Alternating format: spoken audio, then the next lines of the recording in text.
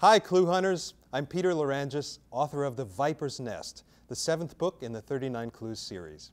Now, the clue hunt has taken Amy and Dan around the world, and now they're headed to a mysterious place where they discover some shocking information about their parents' past. To give you a sneak peek of The Viper's Nest, here's a special passage I can share with you. We only want what is ours. Someone had said that during the night.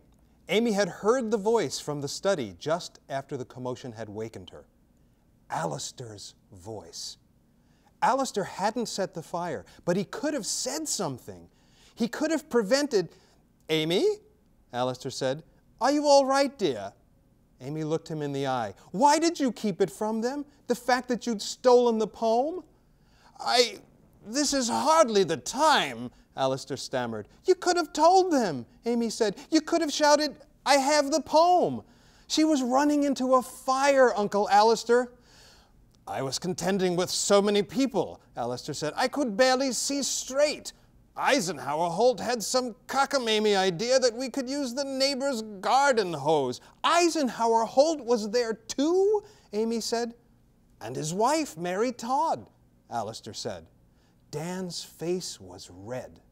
How many people were there just standing around doing nothing to help them? Eisenhower. Yes, Amy saw him now in her memory of the night. A gruff man with a red face and bristles for hair. They were all in it together, united.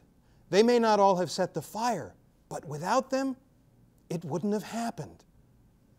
They were killers, all of them. Well, you can read the whole book when The Viper's Nest goes on sale on February 2nd. I'll see you on the hunt.